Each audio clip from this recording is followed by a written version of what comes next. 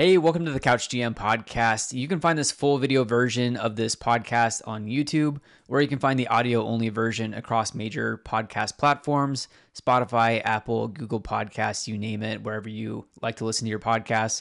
Today, it's just going to be a solo episode. It's just going to be myself. I've gotten a lot of questions, asking how I've gotten media credentialed, how I started my YouTube channel, just more about who I am.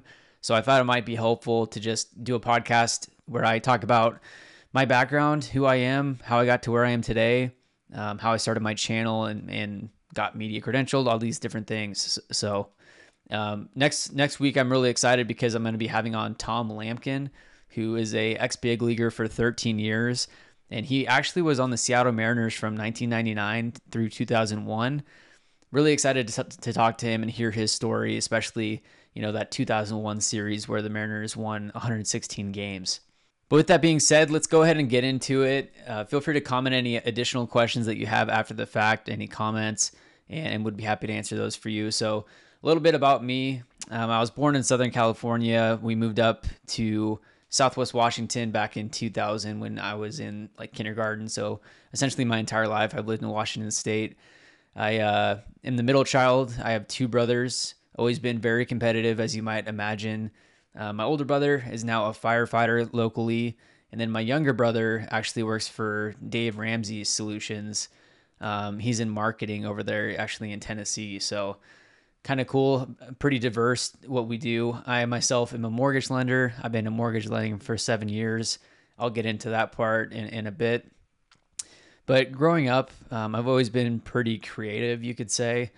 My family sometimes referred to me as Hollywood growing up because I was, you could say, trying to be a comedian type thing, trying to get the laughs at the dinner table type thing. As I mentioned, I've always been creative growing up. I remember, just writing short stories when I was bored or drawing cartoons.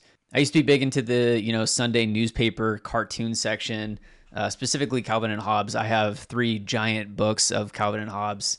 They were my favorite cartoon growing up. Just always had an active imagination.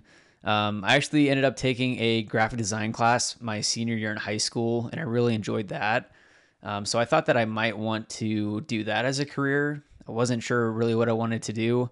Separately, I did my senior project in high school on sports science. I worked with the kinesiologist at our high school and did a little project. He worked at Rebound, so I was thinking maybe I wanted to get into sports medicine to try to stay in sports or go graphic design and be creative, that type of thing. Wasn't really sure what I wanted to do moving into college. I've always been introverted, pretty shy throughout high school. Back in high school, I had, my friend group, and then, in sports, I had my friends, but outside of that, it was more so just playing sports, playing video games with friends, hanging out with friends. I always knew I wanted to go to college, and that was kind of, the path that was given to us growing up, and that was instilled into us by our parents, was that you're going to go to college and get your degree, and I think that's a great mindset to have. There's definitely other routes that you can go. You don't have to go to college. If you find a career path that is, able to bypass that, then great.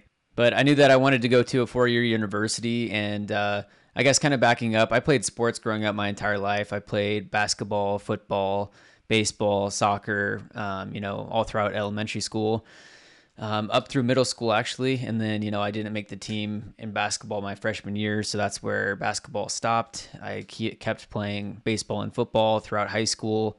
I ended up not playing football my senior year just because I felt like I was putting in a ton of work, not getting really the opportunities that I was looking for. And, I've never been the biggest, strongest, fastest guy out there. I've always had to work really hard to compete and try to outwork myself during practice.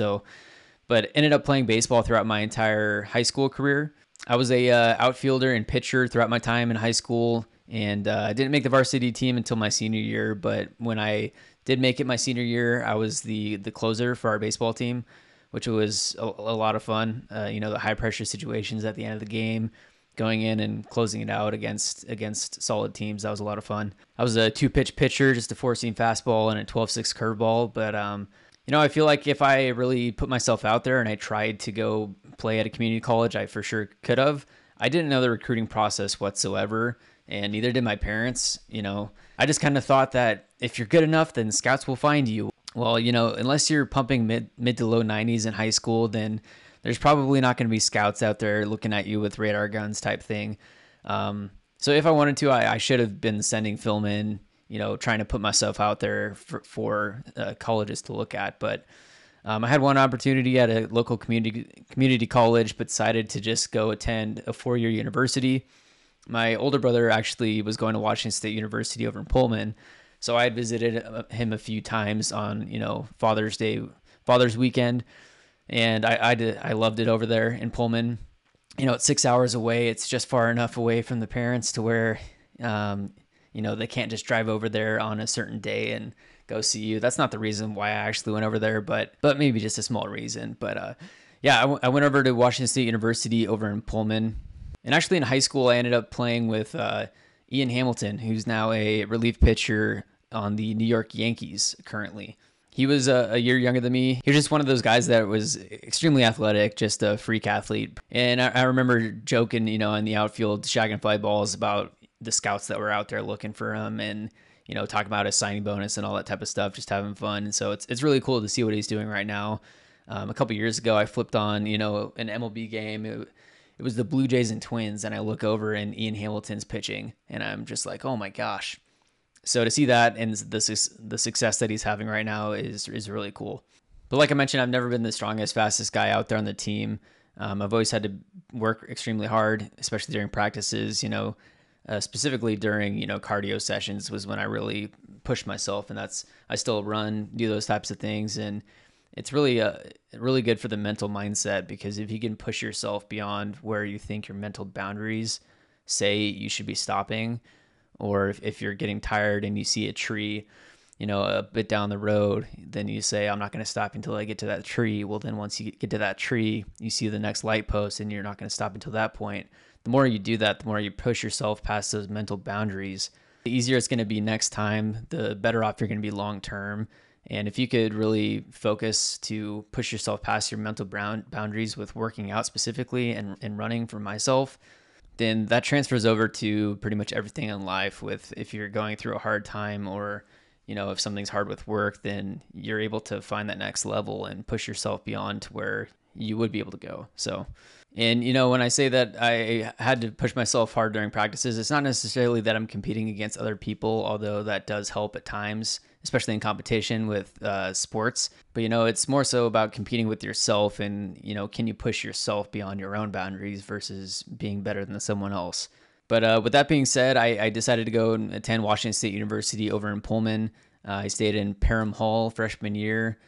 For all you Cougs out there, if you went to WSU, it's just a really unique town over there. The setting, it's really built around the college, Pullman, Washington, and it's amazing if you've been there for an extended period of time. But I really had no clue what I wanted to do at that point, but had a blast over in Pullman. Washington State University, was attending all the football games, going to the rec center, figuring out working out after the fact, after sports ended for me. I played intramural football over there. I played basketball in the rec center quite often for cardio. But essentially, I was just taking some of the low-level classes my freshman, sophomore year of college. In my summers during college, I worked in a steel mill. My dad has been in steel sales ever since he graduated from college. And so myself and my brothers, we worked at different times, but throughout our summers in college, we would work at the steel mill. And it's not quite a steel mill that you might think of, like if you've seen the movie Rudy, there's like melted steel like flying in the background type thing. It's nothing like that. But the company that he works for, they paint steel for roofing. And so there was a paint line that the steel would go through on a coil. It would get painted, come off on a coil, and then I would essentially take it off there, band it, put it on a pallet, put it in a storage type thing. But it was 12-hour shift, swing shift, during the summer. And you're the summer hire, so you're the one that's doing all of the stuff that the regulars don't want to be doing. And I mean, out there working by yourself when it's 90 degrees, 100 degrees out in the steel mill. And especially while, the rest of your friends are enjoying their summer and you're in there, working 12-hour shift, swing shift, not really enjoying life too much during the summers. But incredibly grateful for that opportunity. And, blessed to have that experience so that I could, have that as a mental thing for when times do get tough. At least I'm not doing the summer hire thing anymore. Now, after my sophomore year of college, my uncle gave me a book called The Millionaire Real Estate Investor by Gary Keller. And I read this book when I was, taking breaks between, steel coils in the steel mill in the paint shack out there. And that's how I started to learn about investing in real estate and passive income and entrepreneurship, you could say. And, because I learned through that experience out in the steel mill that I didn't want to really work for an hourly rate or have someone tell me what I'm worth, how many hours I need to be somewhere in order to make a certain amount of money. And so through reading that book, I started to learn about passive income, specifically investing in real estate. Passive income can mean a lot of different things. You can get it a lot of different ways. But passive income essentially means that you're making money even when you're not actively working on something. So, if you own multiple properties in real estate, you're collecting those checks every month. You're not necessarily having to go and physically work for that money. So, and simultaneously, I had heard growing up to, be conservative, save your money, work until you're 65 or 70, and then you retire. And I've always wanted to push myself to try to be able to get to a spot to where I could technically, retire early. I don't know when exactly. My goal is 40, but, I probably never would retire. It's just a matter of, it's not necessarily the ability to be able to retire, but the ability to be able to kind of do what you want when you want to, have that financial freedom to be able to do what you want to. And so, essentially through reading that book, after my sophomore year of college is when I decided to major in finance.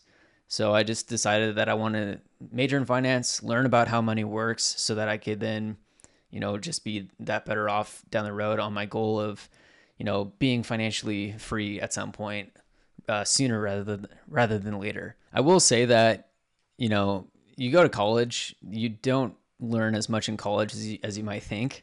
As I mentioned earlier, like college is more so about learning who you are as a person and growing into yourself and growing up. At least it was for me. 75% I would say of these information that I know now is from things that I've learned, hands-on in the real world with real world application as far as real estate, mortgage lending, finance, and then continuing education on your own. So, I mean, sure, you go to college, you read your books, you do your thing, you're going to learn a good amount of information. How much of that will you retain? I'm not quite sure, but it's really up to you, even after college, to continually be learning new things and continue educating yourself on areas that you want to learn about. And that's a majority of, and then also the real world experience, whatever field you're in, that will help you more so than any college degree could help you. So I decided to major in finance. After my junior year of college, I went to one of those, job fairs at Washington State University. I ended up meeting a financial advising firm. So I ended up getting connected and doing a financial advising internship with a certain company after my junior year of college. We had to create a list of, 300 people that we knew and started cold calling them to set up financial appointments. And then also is like, calling all the people that all the people that your parents know, your friends know, just digging deep and finding your sphere of people. And, like I mentioned, I was super shy in high school.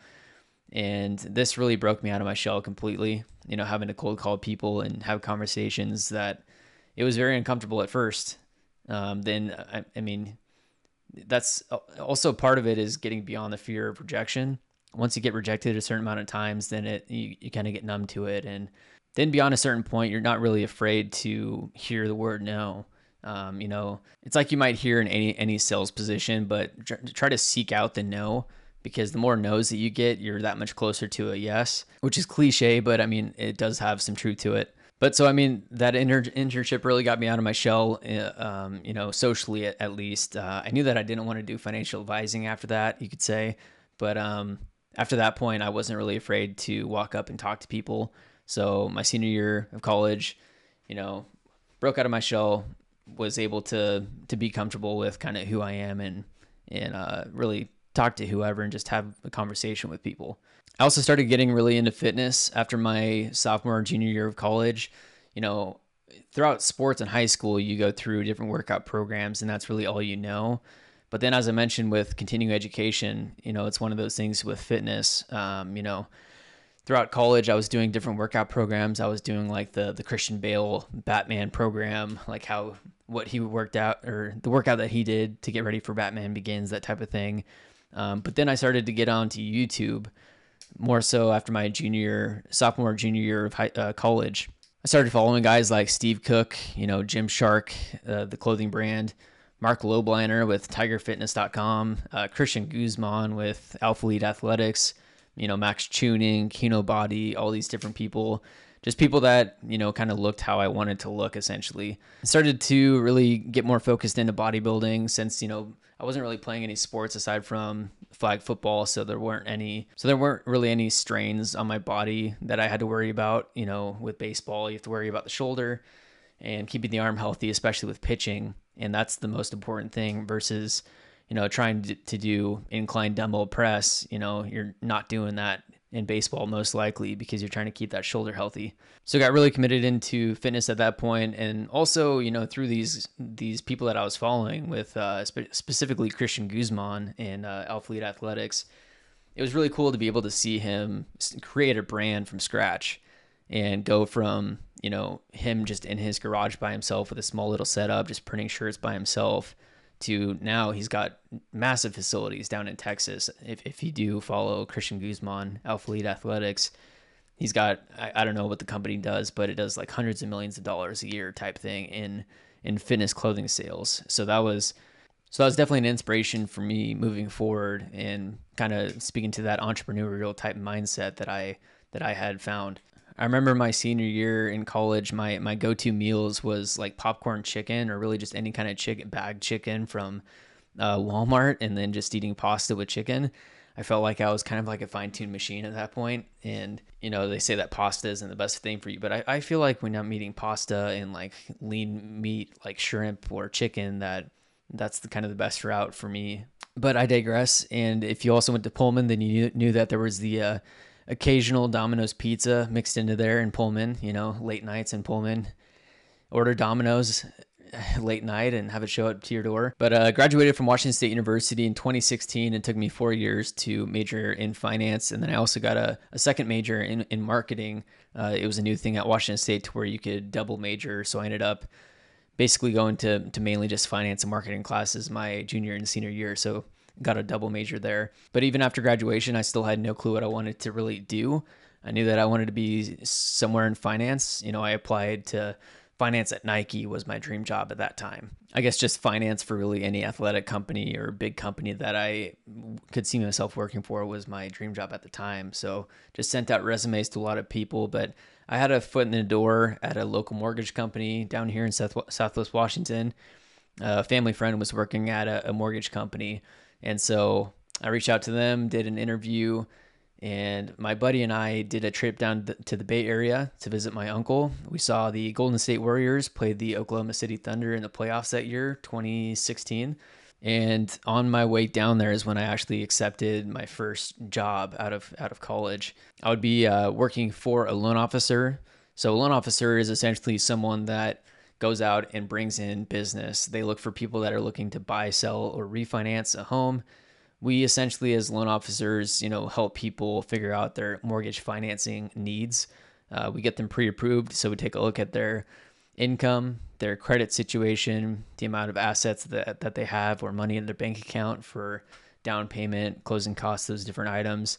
And we figure out, depending on, how much they qualify for, compared to where they want their monthly payment to be in total and how much they have for down payment, all those items, and figure out which sales price range they want to buy in. But so I was working for a loan officer at the time, and, I had no experience, no idea about mortgages really at all. So my first job was just kind of reviewing income documents for clients, just W-2s, pay stubs, tax returns, that type of thing. And I took the job in mortgages because I knew at least long term it would help me with my goal of wanting to invest in real estate long term, because knowing mortgages is a pretty crucial piece in the real estate picture. So if I could learn about mortgages, the behind the scenes on that, then that'll help me with my passive income and investing in real estate long term. At the same time, I had my newfound passion in fitness, and I had learned a lot about intermittent fasting. And that's actually what I was doing throughout my senior year specifically, that I found a ton of success with, was, essentially eating all of your calories within a 6 or 8 hour window. And then for the other 16 or 18 hours, you'd be fasting. And basically, some people think, and some studies show, that your body is able to produce more hormones, or at the very least, it helps your body just process the old food more efficiently. And I found that I was able to reduce body fat that way, and that really helps for me. So my buddy graduated at the same time as me from Washington State University. He was in computer science. So him and I decided to start a company together, a fitness brand called FastFit, which is essentially combining intermittent fasting and fitness. Our goal was to design an app to where you'd be able to track your intermittent fasting window. It would tell you when you're able to eat, that type of thing, track your calories, your workout routine, eventually personal training and all that. But eventually we ran out of resources and time and money and all that stuff. But I mean, before that, we went full steam ahead on creating the brand. I designed a logo and did some creative stuff with that. We would have, nightly meetings talking about what the next steps were. I created an LLC through the state of Washington. My buddy was thinking up how to actually create the app since he was in computer science. I had experience of going through Alibaba, which is a company in China, which is where a lot of big businesses get a lot of their materials from. So they get materials from over there. So we got shirts made up, we got wristbands, we got a couple hats made, and just started getting connected with various people throughout, the local Gold's Gym. We traveled over to Washington State University for football games. After that, we would go to the rec center and just find the people that were in really good shape and say, hey, you want a shirt to rep our brand type thing? And, post a picture on social media for us, for the shirt type thing. So just really trying to start a brand from scratch, and learned a lot through that process, even though, we didn't end up sticking with it long term. We had to shut it down at some point due to financial stuff, and learned a lot about, not putting a business on a credit card. I learned the hard way, got out of that situation, but you live and you learn, and I've always been someone that takes risks on myself, and I bet in myself and invest in myself that, I'll be able to do what it takes to be successful long term. So I'm pretty flexible when it comes to investing on, ideas that I have, you could say, which is partially why I'm talking to you right now on this YouTube channel. But so now pivoting, fitness, college, all that stuff into more so baseball now, and how I got into this and the Couch GM specifically. So when I graduated from college in 2016, I joined a fantasy baseball league. One of my friends in college had some buddies throughout high school and another college that he went to throughout California. Some buddies in this league, and it's a really competitive fantasy baseball league. 14 teams that we're in, have a decent sized buy-in each year. We're called the High Rollers, and we go to Vegas for the fantasy draft, or we go to a certain location. We went to Scottsdale, Arizona last year for the fantasy draft. And so I guess since 2016 is when I got really into focusing on baseball and watching all MLB teams specifically. I had followed the Mariners, throughout my life growing up. I wasn't ever, watching every single game, but when they were fun to watch, I was watching them pretty consistently. I would go to games when I could, maybe one a year, you could say. Living a few hours from Seattle, it's not the easiest thing to do, especially when you're young, you don't have money or a car. But since graduating, I joined that fantasy baseball league, wanted to watch all the teams, and I got really into it. And whenever I have a fantasy pitcher that's pitching that day, I try to watch their start, to see, because if they have a blow-up game to where they don't get many points or they give up a ton of runs, via the eye test, are they still, pitching well, where they just lit up and the team got lucky one day, or are they seriously struggling? Is their velocity down? Like all these different things, kind of being a scout, you could say a couch GM. And that's essentially where the name came from, was from fantasy sports, because, everyone is their own couch GM. If you have a fantasy team, you're managing your team like your own general manager. And so that's kind of where the name came from initially. And that's why I started my channel with, filming bullpens essentially, because anytime that I drafted a pitcher in fantasy baseball, or was looking at drafting someone, I wanted to be able to see that pitcher and their pitches that they have and the movement and see how dirty of a pitcher they are, to get excited and hyped up about having that pitcher on my team. Now, in following the Mariners, when we got Robinson Cano, when we got Nelson Cruz, all these guys, we had some exciting teams.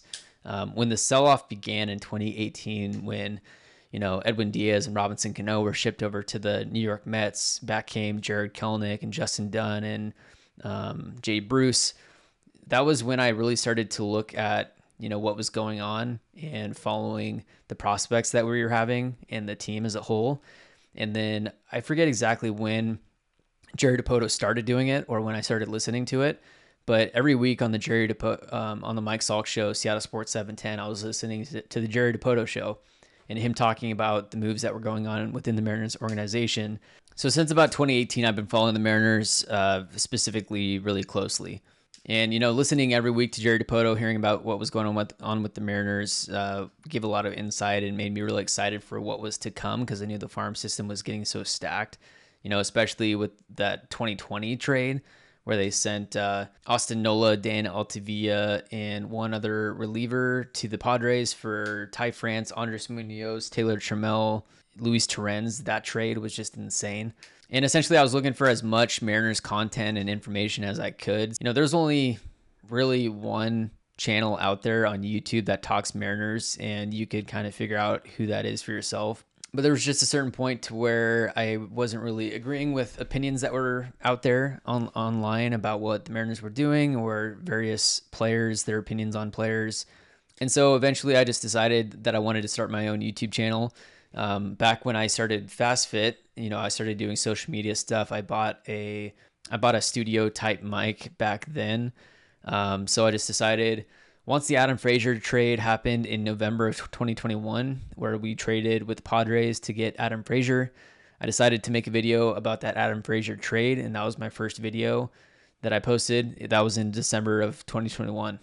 Now, as I mentioned, I've been pretty introverted a lot of my life, but, broke out of my shell once I got into sales and I've always been a big details analytics guy. I try to look behind the scenes and see, why things are happening, or like I mentioned, you watch a pitcher start and the stats might say one thing, but their actual stuff might say a different thing. They still could have a ton of movement on their pitches with the velocity and things look really promising, even though the stat line doesn't exactly show that. Just started putting myself out there with that, Adam Frazier trade, kind of stating my opinion with what was going on, kind of showing some stats. Hey, Adam Frazier was just an all-star with the Pittsburgh Pirates, traded over to the Padres, and then now he's traded to the Mariners. So we all thought that would be a great pickup, bringing over an all-star second baseman where we haven't had great production at second base, as we all know. We all know how the Adam Frazier experience went with the Mariners, and then he goes to the Orioles and starts tearing it up again. But anyways, when I started my YouTube channel, I honestly saw other baseball channels out there in general with 200,000, 400,000 subscribers. And I thought to myself that, as humbly as I could say this, if I just take the time to focus on creating content or creating a video, I feel like I can make better videos than those people with hundreds of thousands of subscribers. That's just my honest opinion with looking at the quality of what was already out there. So that's when I decided to just start making videos and, go back and watch my first video or don't, because, you'll see that it's my first video that I've ever made. But like they say in the Mariners organization, and like Eugenio Suarez says, 1%, just get 1% better every day. Get 1% better every video that you make. Just learn one new little editing thing that you can put into a video. Learn how to get, copyright free music to put into your video. Just put in a little more effort each time, and that compound effect is a real thing to where you get 1% better every day, you're exponentially better a year from now, X amount of years from now. And so with my channel, I've been focusing on just trying to create content that I myself would want to watch, that I'm interested in. This started off as a real, and it still is, a passion project. It's turning into more of a thing to where I'm going to try to figure out how to monetize it more and to grow it to a point to where I want to become one of the next big media brands. Couch GM Media is one of those next big brands that becomes the thing. But, create content that I myself am interested in and that I myself as a baseball fan, as a Mariners fan, would want to watch. That's my goal. And at the time, I decided to really niche down. And since I'm, a diehard Mariner fan, I was just going to focus purely on Mariners content. Since I saw that there was a big hole there was really only one other source of information regarding the Mariners. So I could become my own source, putting out my opinions on that. There's Barstool Sports on the East Coast, which is, a bunch of Yankees, Red Sox, that type of fans. John Boy Media is the Yankees, but there wasn't really anyone for the Mariners. So I tried to set out to do that myself. And also with it, I didn't want to be, just like a broken record type channel to where someone complaining about the same stuff over and over. I wanted to be someone that was bringing to light a different opinion. I myself am a very optimistic person, and I try to look at the positive side of things. And so with my videos, I try to do that, And baseball is a game of failure. If you succeed 3 times out of 10, you're likely an all-star.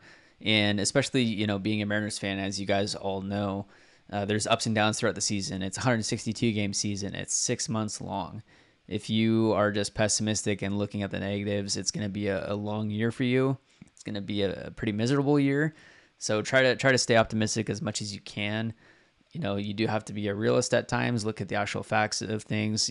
For example, the front office, if things are just going so bad, you have to be a realist and make changes at some point. But the lineup coming into the year was solid, and you have to stay optimistic that the players will return to their mean. The players have been performing worse than expected or worse than their careers up to this point. Like Colton Wong and AJ Pollock, eventually they had to cut ties with them. But moral of the story is to try to stay optimistic as much as you can. And eventually you'll see some light like we are now with the Mariners. They are on a 7-game win streak. They're currently the hottest team in baseball since July as far as the win-loss record. They have a top 4 pitching staff in all of baseball. Their bats are starting to turn around, so things are on the up and up. And they made the playoffs last year for the first time in 20 years, so there's that's off their shoulders at least. But back to my videos, I started, filming bullpens. That was one of the things that I started to do, just trying to get a bullpen of each pitcher. It's really cool in Seattle because you can get right behind the catcher in the bullpen, which is pretty unique to the stadium. Next time I go to other stadiums, I'm going to try to do the same type of thing, filming other players. But I don't know how many stadiums allow you to get right behind the bullpen like you can at the Mariners Stadium. But one of the reasons why I started filming the bullpens is because when I draft a guy in fantasy baseball, I want to see how their stuff looks as a hitter. Me, myself, growing up playing baseball, I want to see the stuff that this guy has and, help me get excited, or if it means drafting a guy or not drafting a guy. Like seeing Darvish, him throw his bullpens. He's got like 8 different pitches at high velocity. It's ridiculous what some of these guys do. So getting those bullpens is pretty cool. Throughout the 2022 season, I just started creating videos on current events as they were happening. Cool, unique stats that I saw on Twitter. Shout out Alex Mayer. If you're watching this, he's the big stat guy with the Mariners and the Mariners PR. Go follow Alex Mayer on Twitter because he finds the most unique way out their stats. In August 2022 is when I created my first player profile. It was the Big Dumper player profile because, Cal Raleigh I felt like was an extremely underrated catcher and player in the league. Adley Rutschman was a rookie last year along with Cal Raleigh. So I felt like Cal was being overshadowed by Adley a lot because, hey, it's another rookie switch hitting young promising catcher, and Adley pretty objectively has the better overall tools, or had the better overall tools. He hits for average, he hits for power. He's got great defense. Cal has a lot of those things as well. And of course, there was the Big Dumper nickname that I wanted to utilize and get out there. And I wanted to make it a funny but informative video on who Cal is and where he came from. And when I made that video, that was definitely... I view my videos as being like short films, you could say. It's not a podcast that I have like this right now is a podcast, which is an extended conversation. But my channel as a whole, I feel like they're all short films. It's like a production. It's like a short movie or short film, you could say, to where there's the intro, the hook. It's, informative. It's entertaining. There's the production value into it. There's the music. There's all these different things. When I posted that video, it got 3,000 views in the first 9 days. And I believe that was the video with the most traction up to that point, as fast as it did. And I noticed that whenever I saw Cal hit a home run, that views spiked because people were typing in Cal Raleigh home run, and then they would find my Big Dumper player profile. So that kind of gave me the idea that I wanted to create more videos that were highly searchable. I wanted to start creating more evergreen content to where, it's a video that will perform 5 years from now. If someone searches and finds that player's background is not going to change 5 years from now. So that video still could be relevant at that point. And also that would help with the long-term goal of, passive income with videos that I made 5 years from now. If they're still making money or getting views down the road, then great. Next, I made the George Kirby player profile, which was, painting the edges with that two-seamer. Then I did something to where when we traded for Luis Castillo, I covered the trade, but then on a Tuesday, I decided to drive up and see his home debut in Seattle. So I drove up on a Tuesday for a 7-10 game against the Yankees. I filmed his pregame bullpen. I left in the 7th inning to be able to get home in time to get a decent night's sleep. And by the time that I got home, the game was still going on. If you think back to that game, the Mariners ended up winning 1-0 in like the 13th inning. Throughout the rest of the 2022 season, I just kept creating player profiles on guys that, I thought were interesting. I tried to cover as many of the Mariners players as I could. And then throughout the offseason, I got Colton Wong, Teoscar Hernandez, all of the offseason acquisitions, or at least the big names. What was really cool and what was a big motivation for me was in early October. So backing up, I didn't start doing short form content whatsoever until August of 2022. So 8-9 months into the channel, I didn't do any short form content. I didn't do anything on Instagram, TikTok, anything like that. In August, I started to repurpose my content. So I would take my player profiles or my longer videos, chop them up into shorts, which are 60 seconds or less and vertical, and then upload it across Instagram Reels, TikTok, Facebook Reels. Actually, I didn't do Facebook Reels until probably 6 months ago now, 3 months ago. But once I started doing short form content, I definitely saw an increase in viewership, subscribers, just overall traction. So if you're doing YouTube yourself, I highly recommend doing short form content, at least repurposing your long form videos into shorts so that you can post, in between your long form videos, which are going to drive people back to your channel. They're going to try to find whatever video that short came from, right? And then they'll watch that whole thing. And so when I was posting stuff on Instagram Reels, I would tag the players that I made videos on. And one night I was at my parents' house, and Andres Munoz followed me on Instagram, and he started liking all the videos that I tagged him in about his player profile. So I DM'd him. I sent a link to his player profile, and he got back to me, and he said that he watches my videos. He said that they're very good. And I was like, oh my gosh, Andres Munoz is watching my stuff, and he's like a subscriber. So, I mean, that right there is motivation in itself to just keep continuing what I'm doing. Just keep the nose to the grindstone. Don't stop, just double down even, and just stick with it. So it turns out Munoz is watching the videos, and then I end up going to the playoff game in October. I messaged him before the game, and then I end up meeting him out in the bullpen, which is really cool. So really cool and fun first year of baseball for me on the YouTube channel. That was 2022. Then throughout the offseason in 2022, I was just covering, the various trades that were happening, the players that the Mariners were acquiring, making more player profiles, just trying to create more Mariners content that I thought would be interesting. Then that following offseason, someone that I ran Hood to Coast with. Hood to Coast is down here in the around Mount Hood area, to where it's a relay race. Essentially, it's a relay race to where there's typically 12 people on a team, 2 vans. You start at Mount Hood, and then you start running legs until you get to the coast. One of the people I ran with on the team, he actually works in cable television for various sports. He connected me with someone that's an on-field broadcaster for the Mariners. She told me to DM someone on Twitter that was within media for the Mariners, so I did so. He eventually got back to me. We jumped on a call. I explained who I am, what I'm doing, my YouTube channel, my goals for what I'm looking to do. And at the time, I had made the Bryce Miller player profile pretty recently, talking about, the next big prospect to come up for the Mariners is Bryce Miller. This was in January at the time, and jumped on a call. We kind of talked through it, and he asked if I'd like Bryce Miller to be my first interview on the channel. So I was like, absolutely. So February 20th was when I interviewed Bryce Miller. They were at spring training, and I had 15 minutes with them on Zoom. So prepped questions. Super nervous for this interview. I hadn't been really nervous at all with anything up to this point for you could say years, I guess.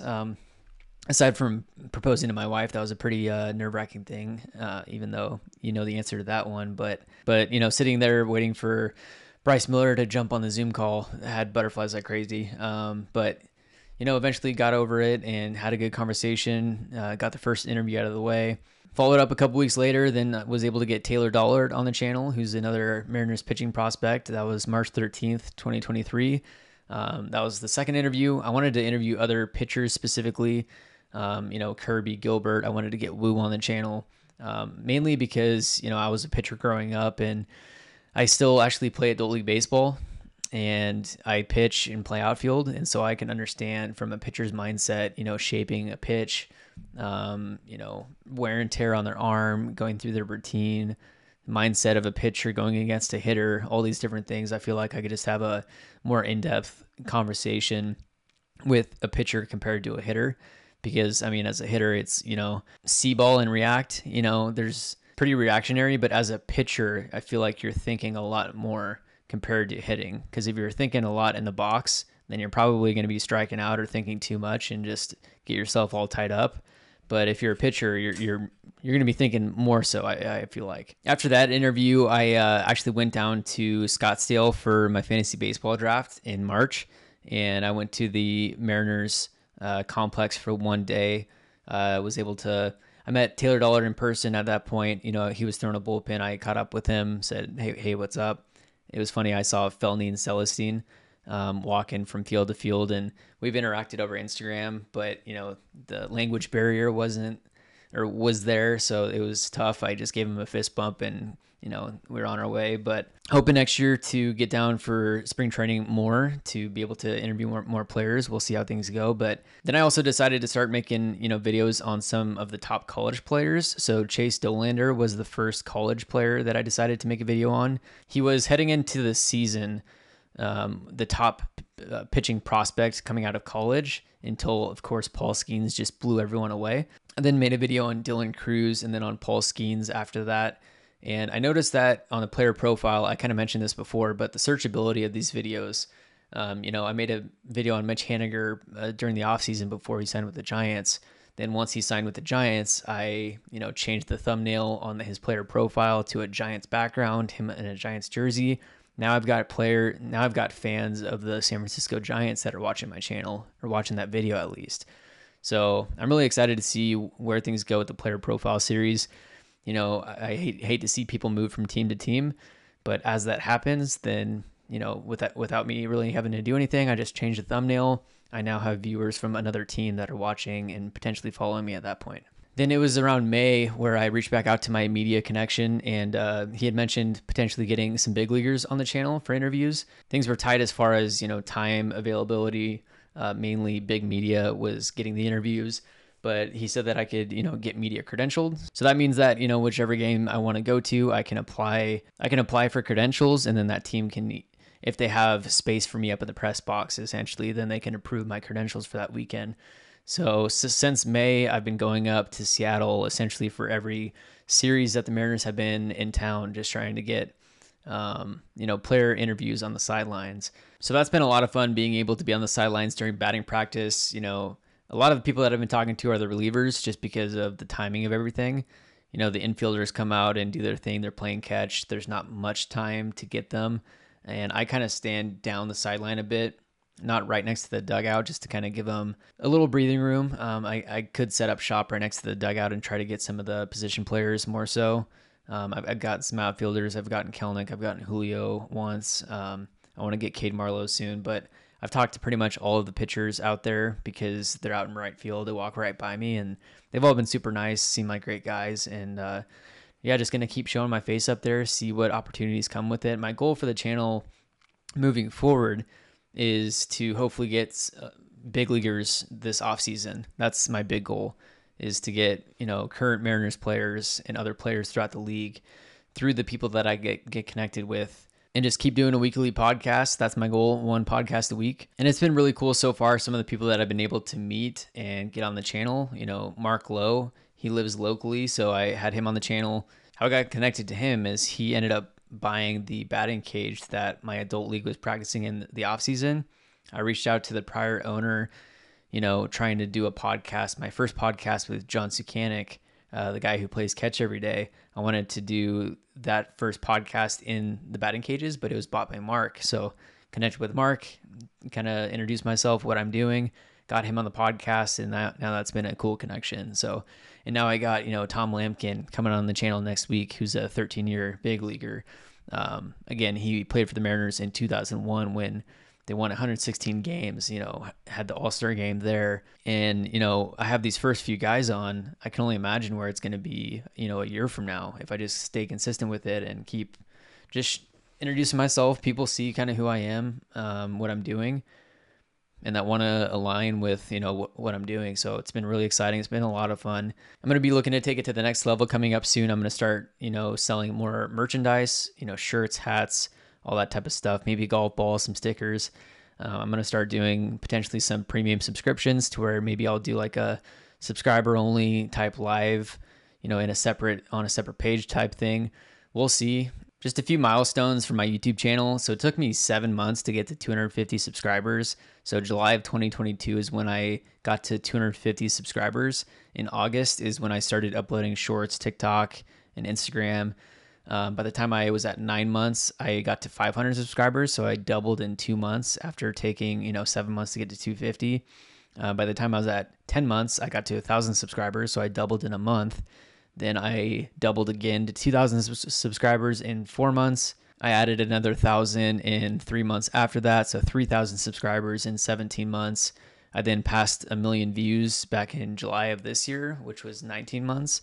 And then I just passed 4,000 subscribers in August, which took 20 months. To everyone that's still watching, I really appreciate your support, and I'm really excited to see where things are at a year from now. It's been a fun journey so far, but I'm excited to see what the next steps are. So feel free to comment below any questions additional that you have, any comments, and I'll see you next time. Thank you.